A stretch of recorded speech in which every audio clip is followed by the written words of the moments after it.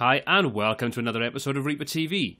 In today's quick tip, we're going to take a look at one of the latest additions to Reaper, which is 5.17, and how this is going to make your whole recording process just a little bit quicker, easier, and more intuitive.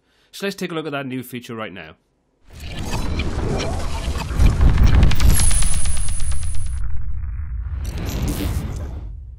So the first thing we need to do is we need to enable this new feature.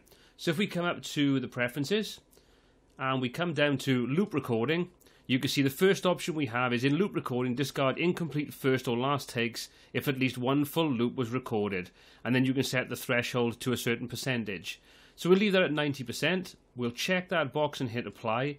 That now enables this new way of ensuring that we don't end up with partial takes on our tracks. So what I'm going to do is I'm going to simply come up and set everything up ready to start working. So I'm going to highlight the section that we're going to punch into. I'm going to switch our recording mode over by right clicking on the record button and set it to be time selection auto punch, and we're going to enable the toggle repeat. So it allows us to do multiple passes of the same section of our song. Now I've got a video on the whole how to use this entire feature, and I'll link that up in the top right hand corner and also in the description of the video so you can jump through to that so you can get a little bit more information on what we're doing. But for now, just follow along and see what I've done on here and how I've set things up. So I've got everything set up now ready to go, so all I need to do is enable the actual guitar track, hit the record, and what will happen then is we'll run through, and as we actually record the part that we want, when we overlap this area, so we go outside the area that we're allowing to record, and we drop down, which would normally be a second take, that will now automatically delete that second take. So I'm just going to quickly go through, show you how I'm recording it, and you can see exactly how that's done, and then we'll take a look at what we can do from there.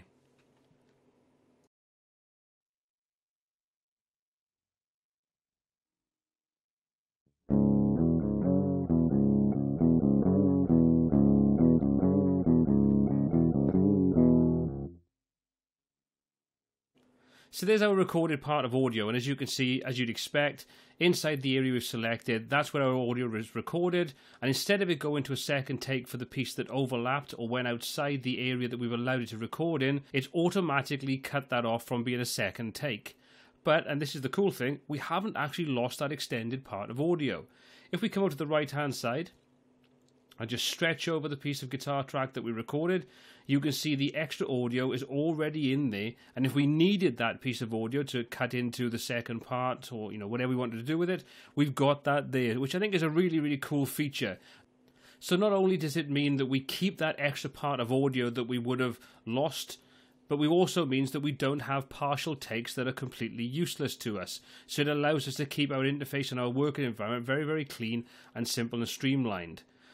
I hope you found this video useful. I hope the quick tip is something you can use in your own projects. If you enjoyed the video and found it useful, please subscribe to the channel to be kept up to date with all the new content we add on a weekly basis. If you have any comments, questions on this video or anything else we've got covered on the channel, please pop those in the comment section below. Until next time, happy mixing.